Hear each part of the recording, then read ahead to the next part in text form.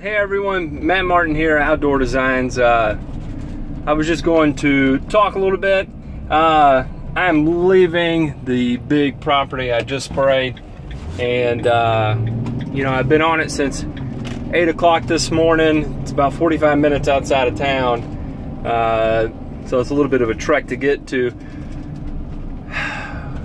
But it's 11:30 now, so I spent 3.5 hours on the property, and of course, I'm being paid well for that particular property, so it's not the time issue. But it's 90 degrees.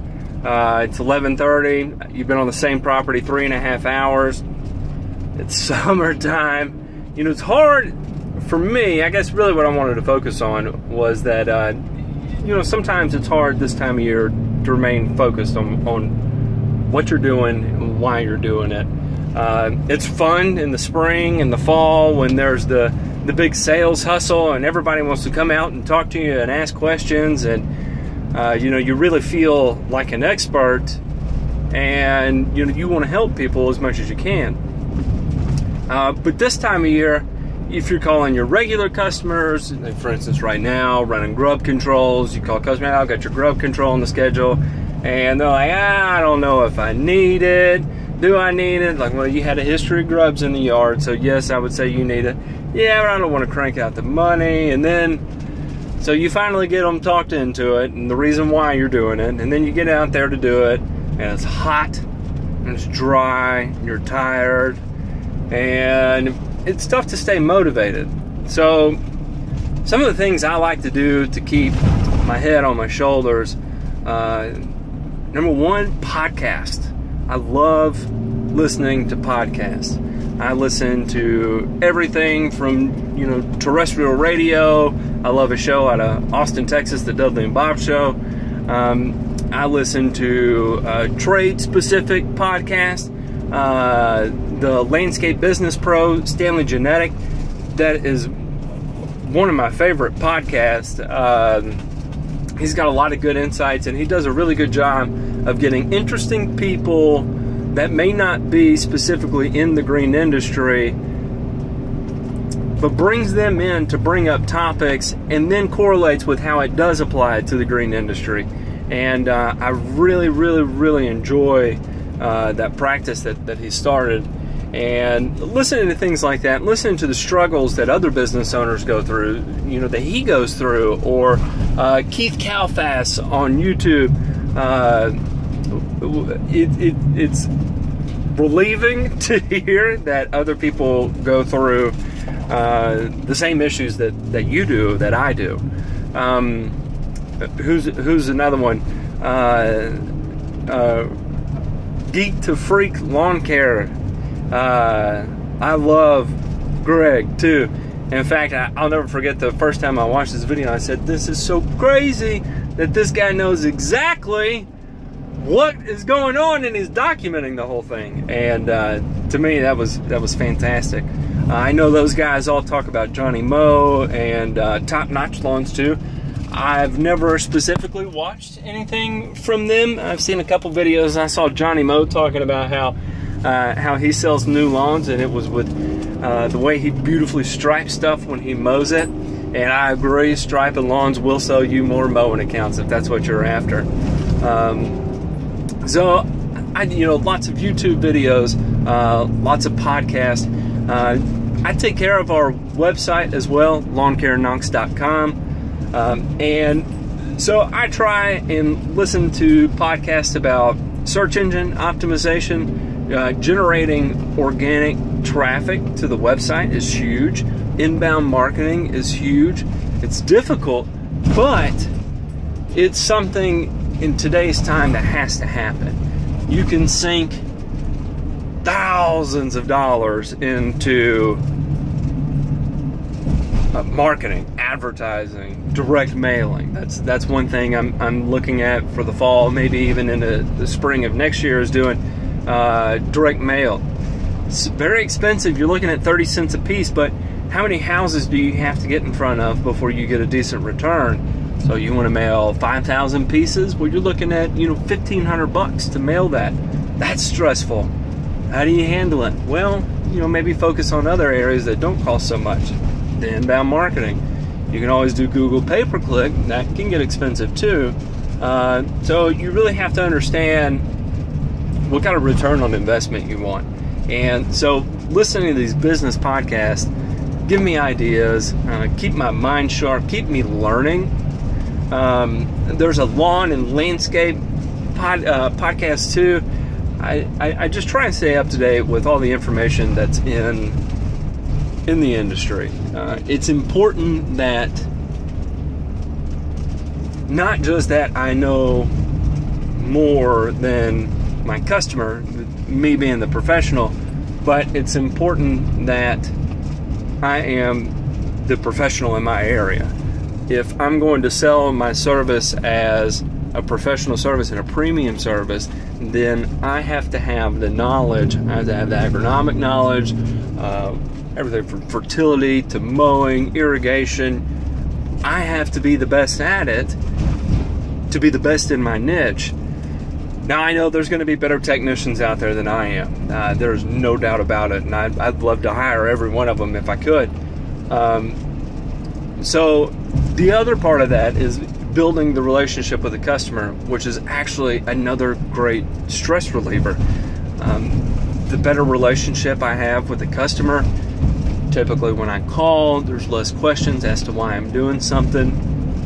Not always the case, and I don't get me wrong, I definitely want my customers to ask me questions. There's nothing worse than pulling up on a yard that has brown patch out the wazoo, and it's obvious they've had it for a month, and you show up to do the next application, and they immediately come out the door saying, what happened? Why do I have all this disease in my yard? When did you first start seeing it? I saw it 4 weeks ago. 2 weeks after you did your last application, I saw it. I said, you have to call me on things like this. I'm on the yard 7, 8, at the most 10 times in a year.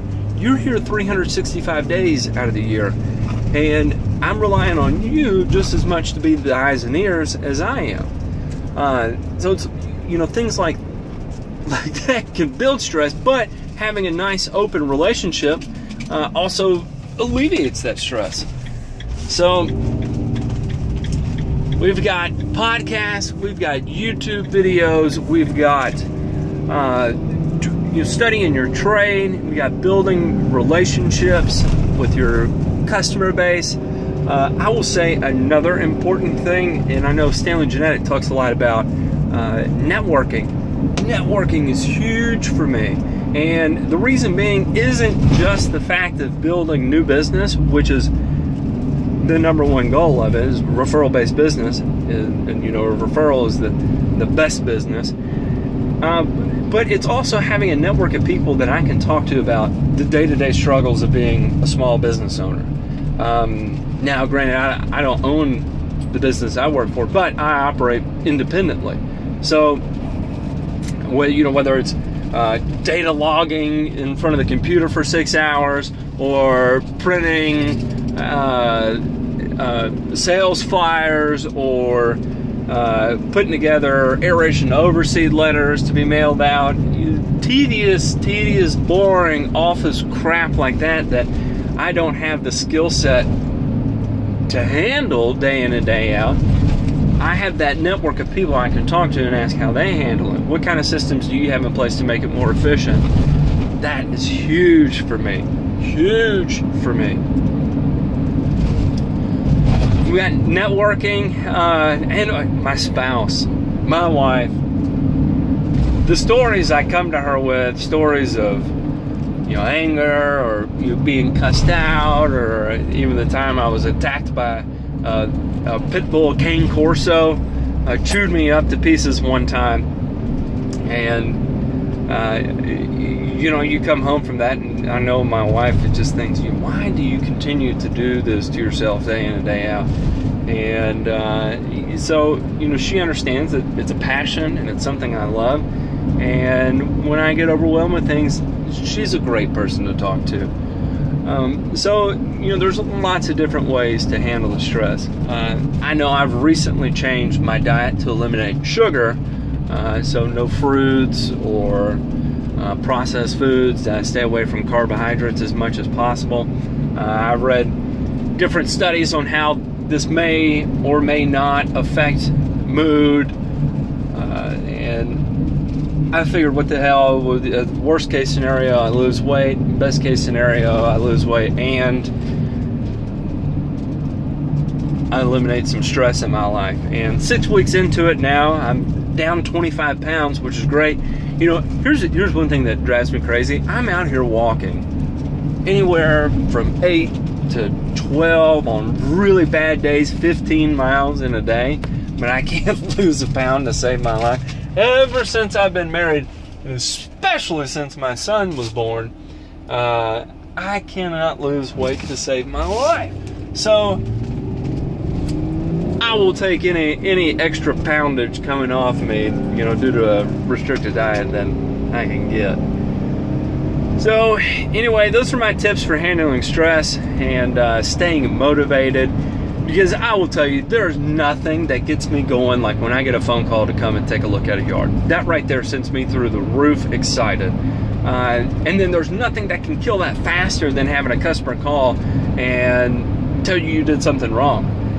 And you know, half the time, yeah, I did do something wrong, or I missed a weed, or I saw the onset of a problem and I thought it would be okay. I thought it would correct itself, and it didn't correct itself. You know, you're dealing with the laws of nature here, which means there's no certainty in it.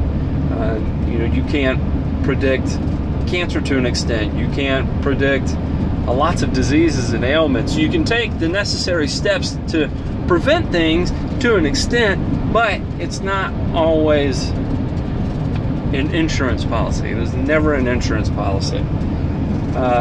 So anyway, those are my tips and tricks on how I handle the storm, how I try and stay motivated through the summer months. I'd like to know what you do. What do you do to stay motivated in summer months? What do you do to keep that sales drive going in your mind? Seems like when May gets here, up till the 4th of July, I'm all pistons go. But then once the 4th of July gets here, I'm trying to slow down the train. How do you keep your train going year round? Let me know in the comments. Be sure to like the videos, comment, subscribe, please. I'd love to hear from you guys. Thank you. Take care.